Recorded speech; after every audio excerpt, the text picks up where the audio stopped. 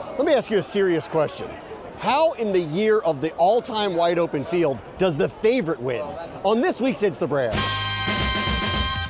Honestly, Todd Pletcher has been always dreaming of figuring out why he gets horse after horse after horse in these positions and then fails to see them get to the finish line. Second time here with always dreaming at least. So Pletcher gets some validation, and as for us, all us would-be sharps who expected the big payday, we got that too, a superfecta that paid over $150,000, even with the favorite on top.